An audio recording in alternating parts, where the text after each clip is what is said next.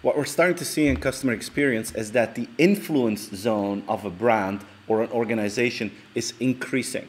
If you look to the past decades, most organizations were focused on their own company. Some were looking at their industry, and it was only a minority that actually spent time acting upon issues and challenges that the world was facing. So traditionally, people were really focused to act within the influence sphere of their own company. They tried to influence their own industry, and they were monitoring what was happening on more a macro kind of level.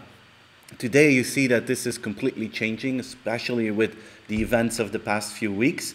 But you see that today's influence zone is going up much higher. Today you see that organizations act on all of these levels. They are not just monitoring what's happening in the world, they are an active party in what's happening in the world.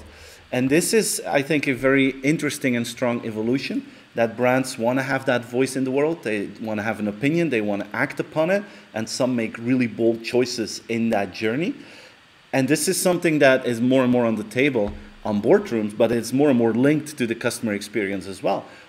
More and more customers expect organizations to become part of the solution and find their untapped potential to have an influence on every part of society, and not just having an influence and an active behavior on their own company, not even in their own industry, but also act upon what's happening in the world.